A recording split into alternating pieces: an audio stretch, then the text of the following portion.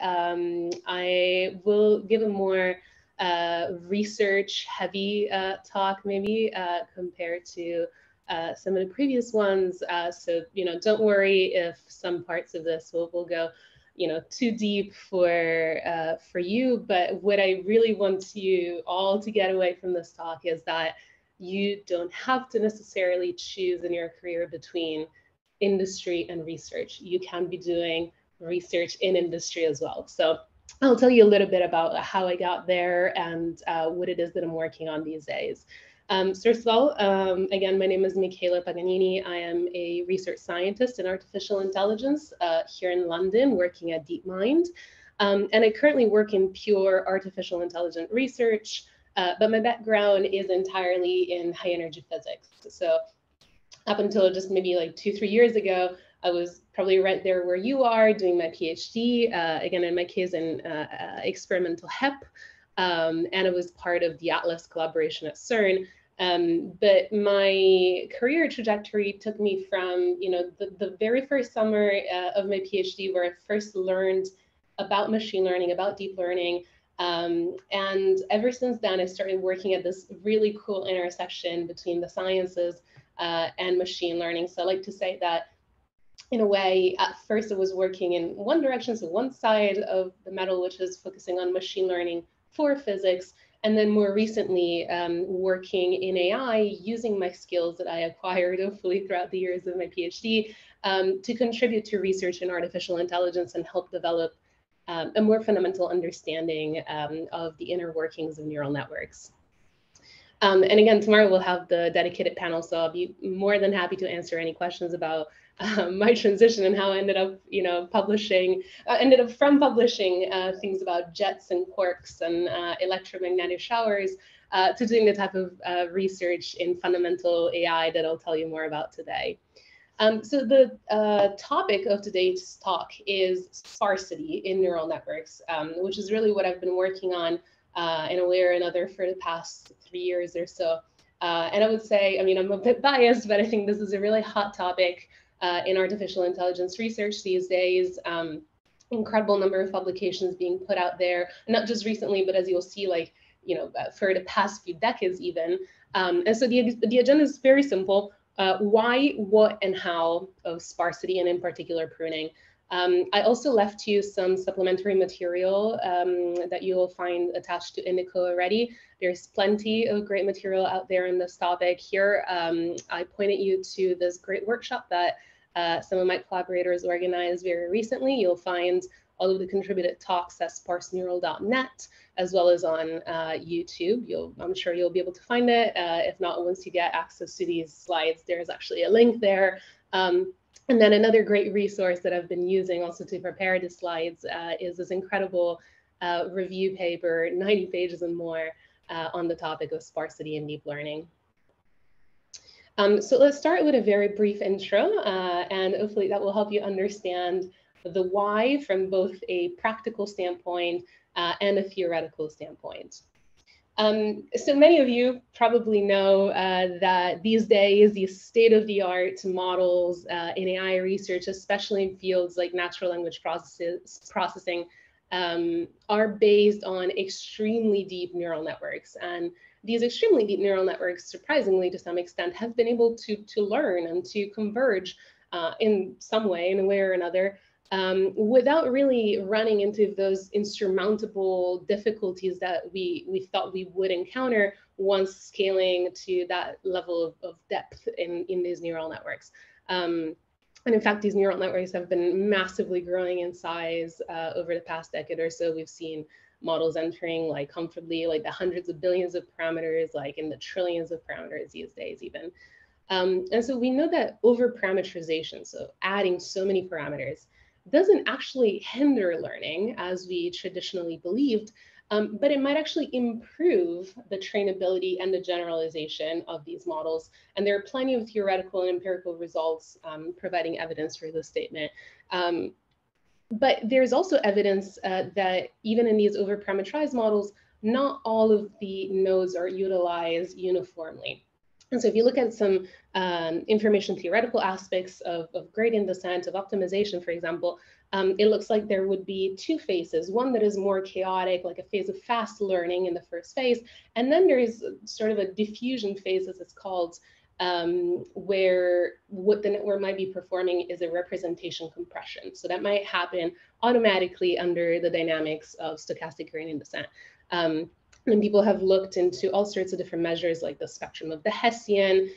They looked at what they call intrinsic dimensions and random embeddings, adaptive learning rates, and so on. And so the evidence that has emerged is that SGD, so optimization, might really just happen in a very small subspace of the weight space. And so compression in practice tries to identify the subspace and to try to constrain us to really this lower dimensional space, not just at inference time, but also potentially at training time to try to save some flops.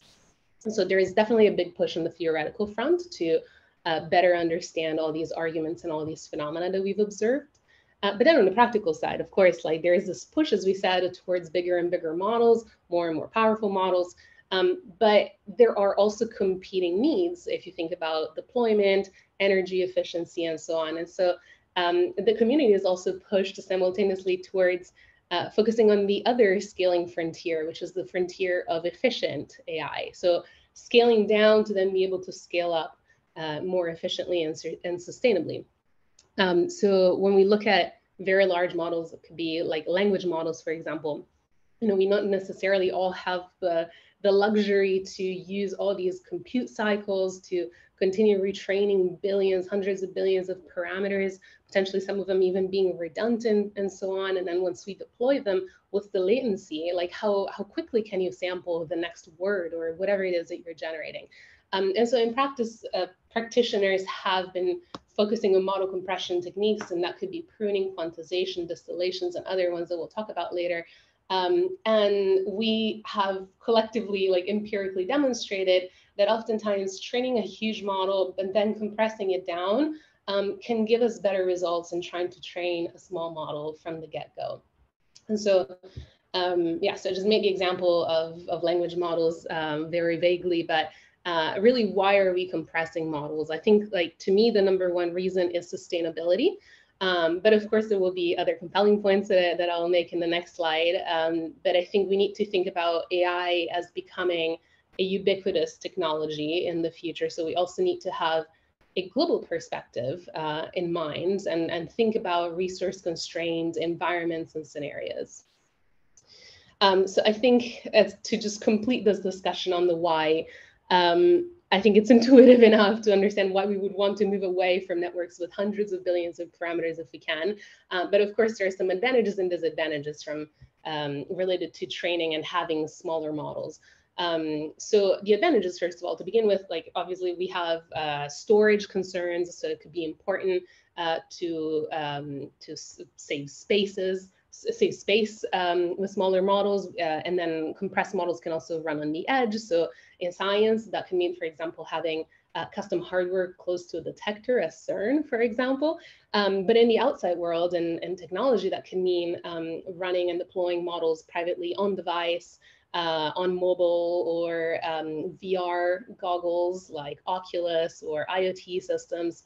And this can, again, address some of the privacy issues related to deploying models to users. There is a power and energy consumption arguments to be made as well. So of course, if we can reduce the energy consumption, that could increase the battery life of a device, and it could allow for computation on low power devices, reduce heat dissipation, for example, which is important for wearables. And then we can say that inference and training could potentially be sped up. This, of course, should come with a big asterisk, which is depending on the type of compression method that you utilize and the type of hardware that you'll run your model on. So it may or may not be realized, but there is certainly a promise for faster inference and faster training. Monetary costs associated with training big models, of course, has created barriers and disparities among groups. And I think like students, unfortunately, are the ones that pay the heftiest price here because, yeah, these disparities may block access to opportunities and based on the institute that students come from. And I don't think that's a fair way of organizing science. And then I think most interesting to me, compressing models can really give us ways to understand what parts of the network are responsible for what bits of information processing and learning. And so really go to challenge our notions of trainability, of dynamics of learning, and this like science of deep learning sort of discourse. And so these are some of the advantages, and then just briefly the disadvantages. I mean, we do have like entire hubs of pre-trained dense models. We might not necessarily have widely available standard pre-trained compressed models to start with. So if you have to then train from scratch, you know, you might end up spending even more time and resources. So that could be one drawback. And then one concern that I feel very strongly about is the fact that oftentimes in sparsity research, the performance drop upon sparsification is oftentimes quantified in terms of overall accuracy drop, as opposed to paying attention to the adverse impact that this engineering decision might have on specific classes or specific users or outliers, or ability or inability to capture details of a distribution, for example. And then, as I quickly mentioned earlier, we need to remember that we're working on the hardware that we have. So modern hardware and the access patterns and so on and accelerators, they have all been designed for the most part, except for a few targeted topologies, for dense computation, so without compression in mind. And so we're going to need new custom kernels, new custom hardware, potentially linear algebra libraries to really take advantage of the promise that sparsity has made. Okay, so we talked about the why, and I hope that was exhaustive enough. Now let's talk a little bit more about the what, and let's try to get some more details on what sparsity actually is. And if you think you've never used sparsity before in a neural network, I think you might be wrong, because if you've ever trained a convolutional neural network, and this might be some of you in the audience, or even locally connected layers, well, those, of course, like besides introducing those useful inductive biases that we know and love, such as translational invariance and so on, they can also be seen, as you can hopefully see in this representation here, as efficiently sparsified linear layers, or dense layer, in fact, as they're called when they're densely connected. And so it's obvious here also that this type of sparsity in convolutional layers has a specific structure. And there's weight sharing on top of that for further compression. But you know, this is just one example of sparsity that you might have inadvertently used without even realizing it. So I mentioned a few types of compression techniques. So let me try to enumerate a few more of them explicitly. And I'd like to divide this space into constructive approaches to efficient model design and destructive approaches. That's at least like my mental model to some extent. So constructive approaches, they usually try to build an efficient architecture from the ground up by carefully positioning and adding parameters and operations in very clever ways, either through human design, so to explicitly, once again, add our inductive biases or any type of transformation or invariance into the network. So human design, or automatically. So this could be neural architecture search, AutoML type of techniques. And I think I like to group all sorts of different things in here, from basic concepts like weight sharing and CNNs, like we just mentioned, all the way to the development of highway networks, squeeze nets, res nets, gatings, conditional computation, even these randomly wired neural networks that have recently become quite popular. And so it's a big bucket, but I won't go too much into it. And then there are some of the destructive approaches that I've been personally focusing on a little bit more. And some of these might include distillation from a teacher network down to a smaller student network, quantization of the weights in your tensors, tensor factorization techniques, and then finally pruning, which is what we'll focus on for the rest of the talk. So what is pruning? The way I like to put it very simply is that it just means removing unnecessary stuff from a network to try to reduce it down in size. And of course, that's a very, very vague way of describing it. What sort of stuff are we talking about? What structure? Are we removing neurons, or are we just like removing some of the connections among these neurons? And how do you define superfluous? How do you define unnecessary? How do you do that if you don't really have a strong, solid theory of what's going on inside of these networks? But thankfully, pruning has been studied extensively over time, starting from the compression techniques in the literature around decision trees, if you're familiar with that type of machine learning models. But also in the early days of neural networks, so going back to the optimal brain damage paper by Jan LeCun and some of his collaborators, where he introduced second order methods. We might mention them briefly again later, to perform optimal pruning, but there is also the optimal brain surgeon paper that came after that. And a lot of these were primarily concerned with generalization, interpretability, and a lot more. Okay, so we've seen the why, the what very briefly, the how. This is quite extensive. There are so many different techniques. So obviously over the years, researchers have developed all sorts of different ways of trying to identify the superfluous portions of the model, as we just said. And this has resulted, of course, in the creation of all sorts of different pruning techniques.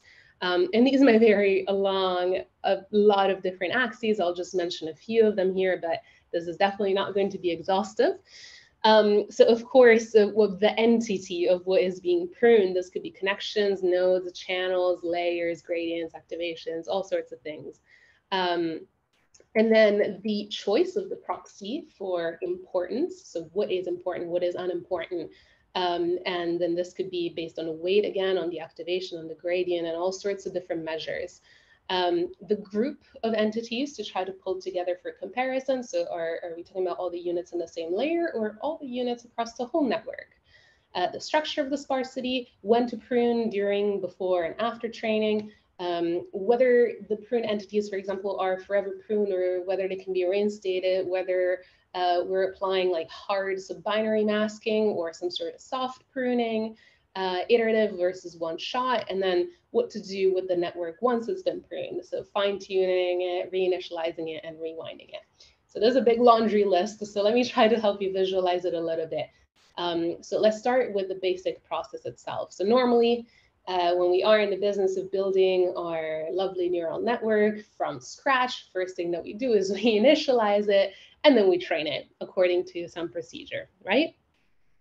Then we want to add pruning into the process. So most techniques, historically, most pruning techniques, have acted on trained networks or partially pre-trained networks, so after the training phase. However, another thing that one can do afterwards is to extend this loop.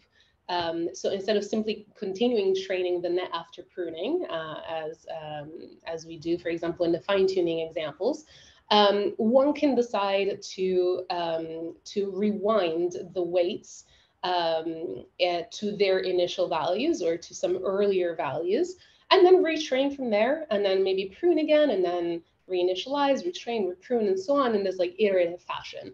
And if you've heard about the lottery ticket hypothesis, and if you haven't, that's okay. But if you have heard of it, this is sort of what that paper advocated doing. And then just as an aside, something else that I want to mention is that there are methods in which, of course, pruning happens at initialization, so before any training even happens. And this can be done, once again, in a one-shot way, so prune all at once, or some form of iterative way before the network is then trained in an already compressed format. So the schedule is very important, and this is another slide, another way to visualize what I just said. Hopefully this can be a little bit more intuitive, and this is from a paper, from that review paper that I linked to originally by Hoefler and others. And here you see the number of remaining weights on the y-axis is a function of the training iterations for 3 different types of schedules. And so some people just train a fully dense model, and then they prune it all at the end in one shot, and maybe they fine tune it for a little bit. Others prefer to iteratively reduce the number of parameters as they train. And then finally, others start sparse and remain sparse, maybe by dropping and regrowing some of the connections in an equal proportion, but they remain at the same level of sparsity. And the main difference here is that if you have limited memory, if you have a limited budget, this last method is the only one, as you can see on the y-axis, that allows you to remain under a certain threshold and avoid starting from a much larger network to then just reduce down to the size that you're actually targeting. So if you're interested in this type of methods, there is a great paper called Rigging the Lottery, or Wriggle, that gives you that sort of dynamism that allows you to both learn the weights and modify the connectivity structure while remaining at a constant total sparsity. So without limiting yourself to the structure that you end up sampling or finding at initialization, but allowing you to modify that throughout training. And then, of course, like we talked about how pruning can be inserted in the training loop. Of course, it can also be inserted through some sort of regularization, so imposing sparsity through regularization schemes, for example. So a typical thing that one would do is to penalize weights from growing too far away from zero, so making the value of zero particularly advantageous. And there are typical examples of some of these regularization techniques on the slides. So we have L2 and L1 norms that you might be familiar with already. But even the L0 norm, that would be really ideal for us here, because ideally you wouldn't want to interfere too much with the rest of the trainings, the learning dynamics of the model. And so you wouldn't want to prevent weights from growing really large if that's what they need to do. So the L0 norm is really what we would want to do, but unfortunately is not differentiable. So it's not super easy to use right out, just out of the box, but there are, of course, workarounds, like the paper where I got this plot from that introduces some differentiable gatings, or you can use approximations of the L0 norm to make them useful and usable.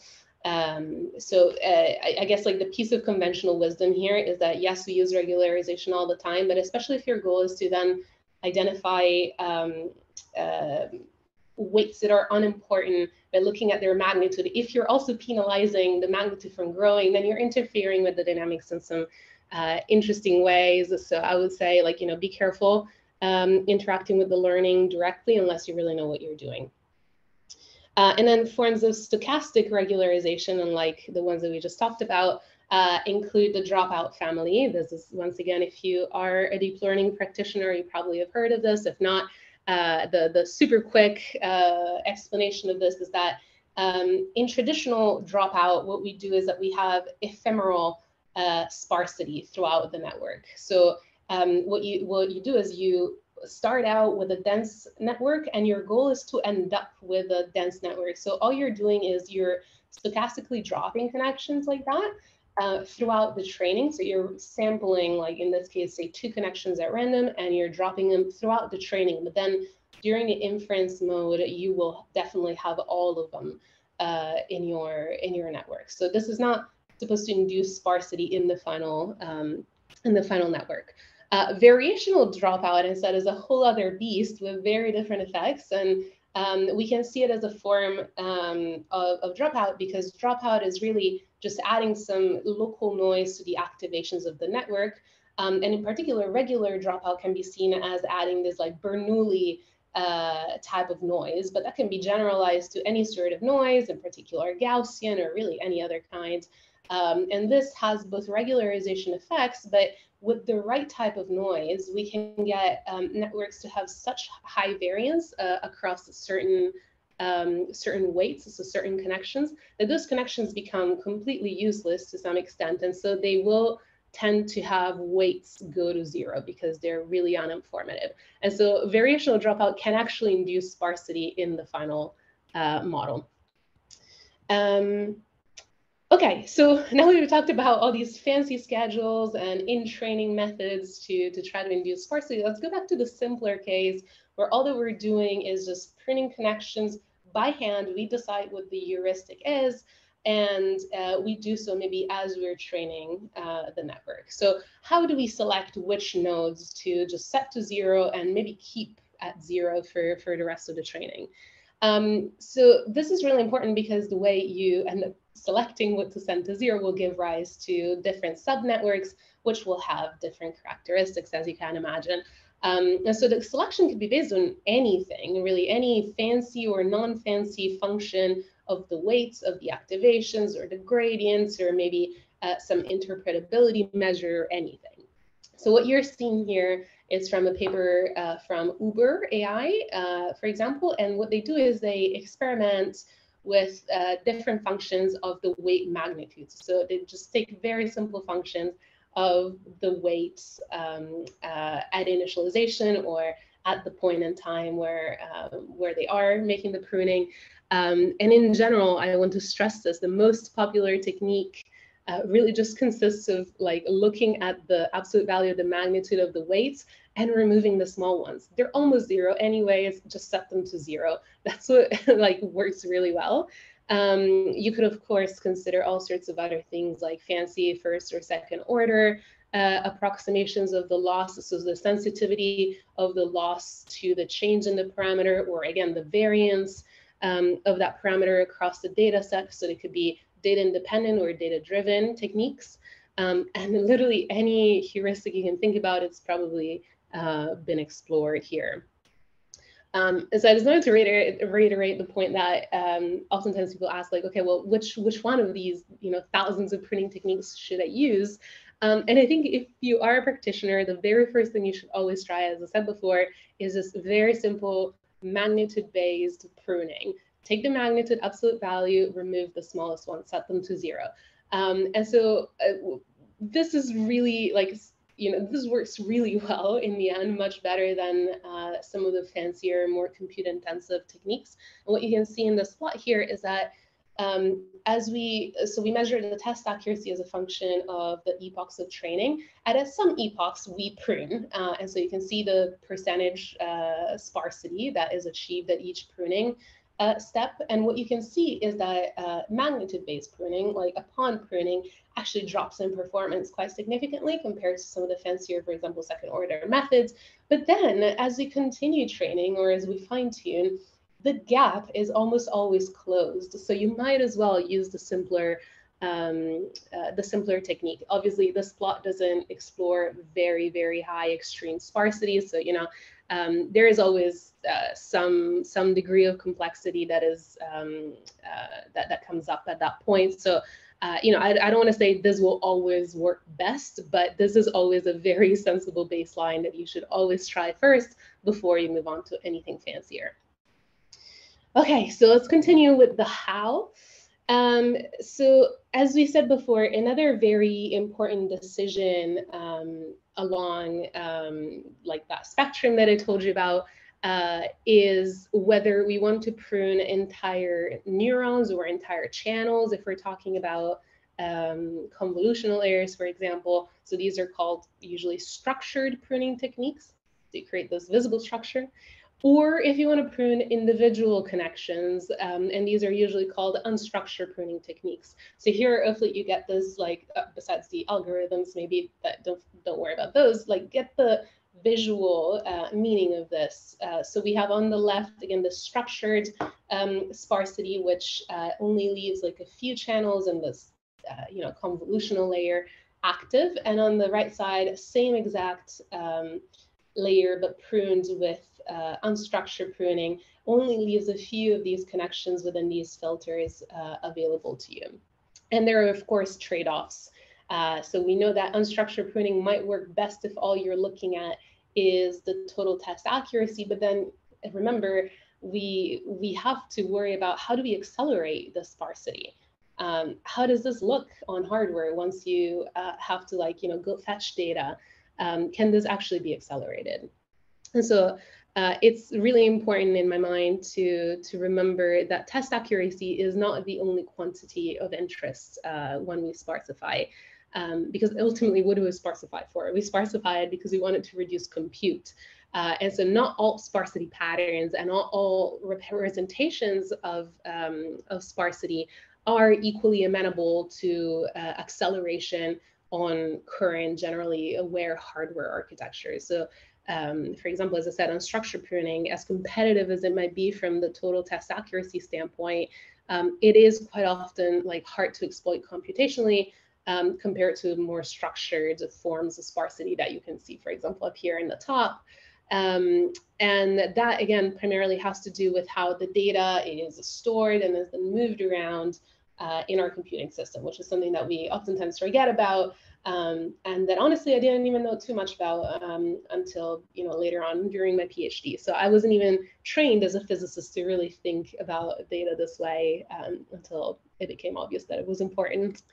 And so to that end, people have started developing hardware-oriented compression techniques. So they might include some form of like load balancing, so load balance aware pruning, locality aware pruning to try to reduce the data movement across the device and try to reduce like very expensive lookups. And then on the other hand, something else that I can think about is like when you have like these like ultra low latency applications and you might have like a batch size of one, you just have to like run inference or sampling like very, very quickly. Then having like a sparse matrix vector multiplication allows you to really take advantage of sparsity of any shape to really speed up the computation, because you have like, again, these matrices and vectors that have zeros in certain locations, and you can really take advantage of like not having to do that computation. But once you start having dense matrix, sparse matrix sort of multiplications, then it becomes a little bit more complicated, because if you have those like tensor core type of architectures, they just like to multiply big batches of things together, and it's a lot harder then to exploit sparsity unless it's structured in particular ways.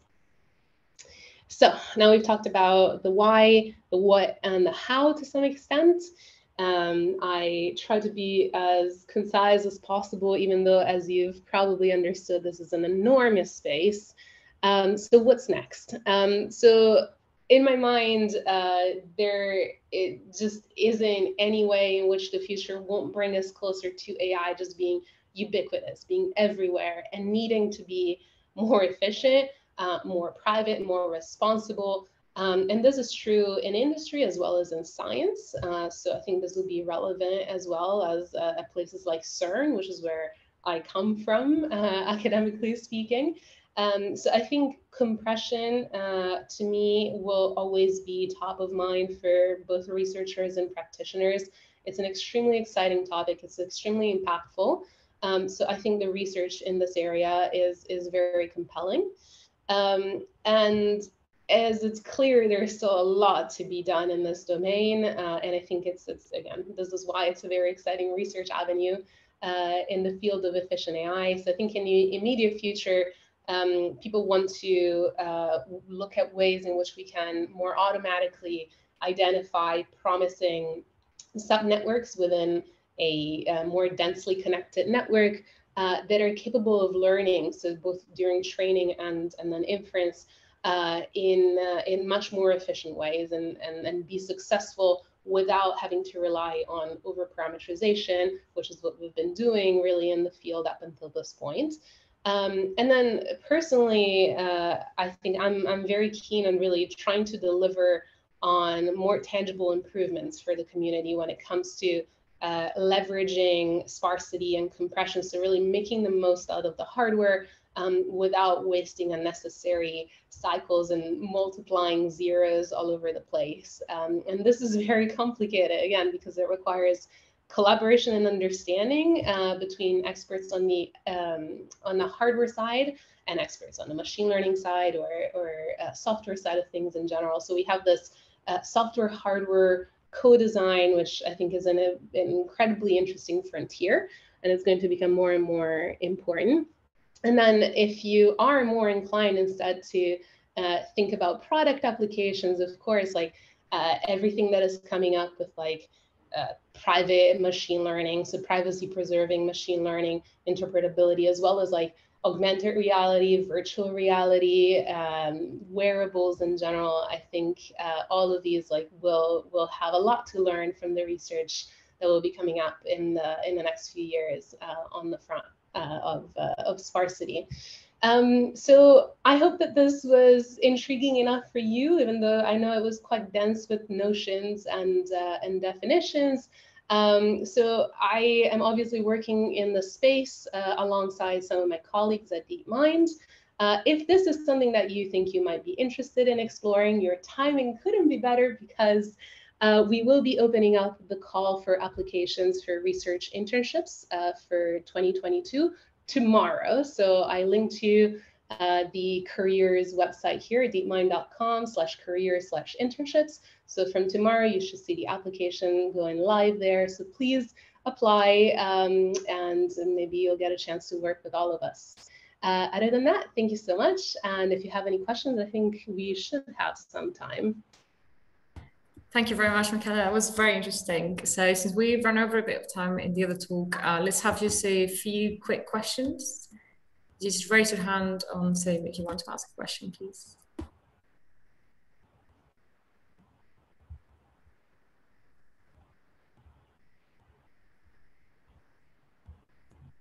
I will ask the first one while people think about what they.